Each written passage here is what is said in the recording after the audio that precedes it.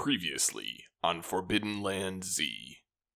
Throkar and Venaris are still riding the combat high and lug Gearman to appear before Mrs. Palmer for a crime he didn't commit.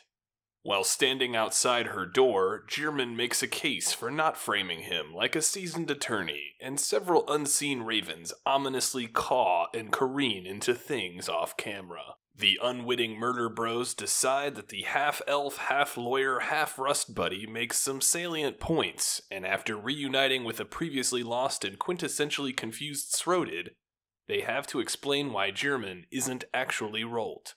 Viewers are left to wonder if Throated's eyesight is failing him or if he has an underdeveloped sense of object permanence. The fatal foursome decide to head back to Nervea to turn in the homicide quest for XP and vilification by the NCR. Upon their arrival, she's looking tremendously vivacious, and it's almost surprising that no one in the crew floats a seduction role. But it's also possible that no one has any recollection of Jane Seymour at all. Nervea announces that she's ready to leave and requires an escort.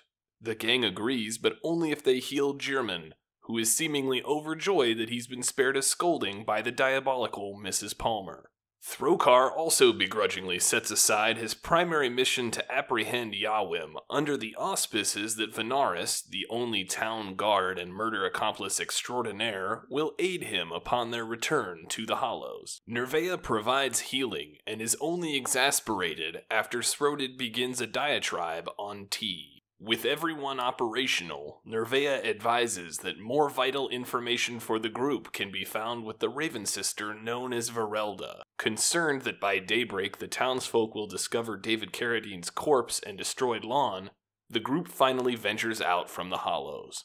Suddenly, time pauses as if the characters have left the tutorial which had gripped them so fiercely. The real world splays out before them and the world map is suddenly visible. Locations begin to be marked through a lengthy roundtable discussion. Viewers are left to truly value the concerning amount of mapping that Google has done for Earth, since nothing seems set up in the Forbidden Lands. After a few hours of wandering, the merry band of marauders plus one medicine woman set up camp, by which I mean test Throated's housekeeping abilities. Straw beds are made, watch is kept, and the band of hero fugitives finds rest in the scary landscape previously covered by the blood mist. What will happen next? Will Rolt threaten to turn Eponia around and head back to the Hollows for some politics and snitching over scones with Mrs. Palmer? Will Throated provide a tea turndown service or quit his short-lived career in housekeeping to plot equine homicide? Will Venaris have any idea what to do with himself without a steady supply of sacrilegious sud sauce? Will Woldreg be sad that Throkar seemingly abandoned him to complete his mission of apprehending Yawim alone? Will Gearman extract his revenge on the gang for providing the literally coldest welcome possible? Will Vale be so overjoyed that the party escaped the Hollows that he'll give all the players cool artifacts?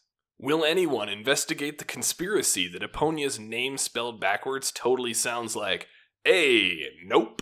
Find out on another exciting episode of Forbidden Land Z.